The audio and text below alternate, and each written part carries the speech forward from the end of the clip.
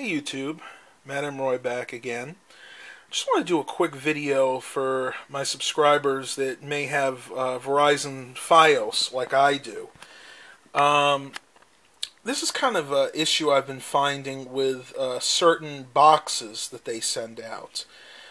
This one here just happens to be the DVR, which is in my room.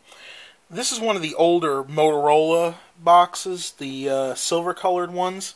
This one's model number, I don't know if you can read that or not. It's a DVR QIP 7216 R2, and it's the 500 gigabyte. So this actually has a 500 gigabyte hard drive inside. I really like these boxes. These are definitely getting older. I would say these boxes probably date from around 2004 to like 2007. And I've had this one now for about 3 or 4 years, and it really is excellent. I enjoy having the full-size clock there because when I'm over here, I'd like to know what time it is. Other than that, they're very well built. I haven't really had any major issues with these. One of the boxes, about a year after we got Fios, did have a firmware issue, and we had to have it replaced, but that's really the only one we've had that I've had any issue with. And again, I just like the build quality of this. You can see that they really put a lot of thought and design into these. And I know these particular boxes are not only used by Fios. I heard that I've seen Cox use these, and also Charter, which are the two cable companies where we are. But that's not the issue I wanted to show you guys. The issue I'm having is with this box over here. This one here is a newer one. This is actually the one that replaced the one box that we had an issue with. This is a Motorola, use my finger to get it to focus a little, QIP 7100 Model Z. This one is not a DVR, this is just a regular receiver, and I'm really upset with this because we've had some major issues with this box. I haven't actually returned it yet, but when I first got it and plugged it in, I got absolutely no power whatsoever.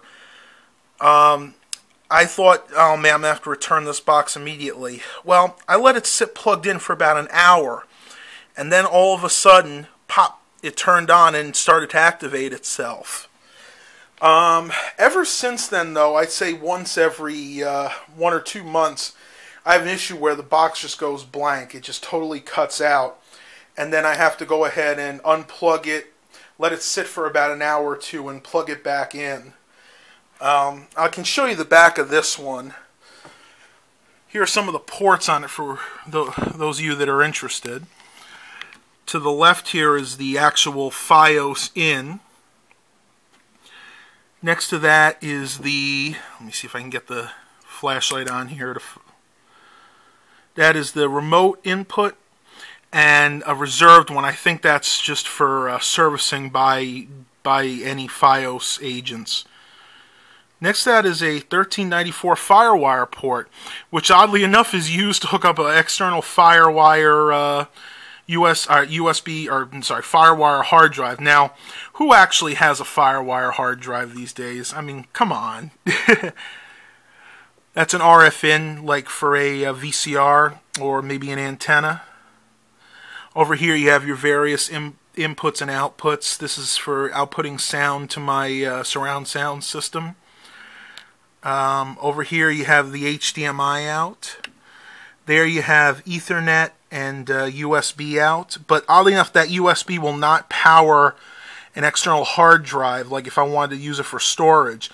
The only one that can do that is this FireWire port. And again, who in the world has a FireWire hard drive these days? And then, of course, just the power port.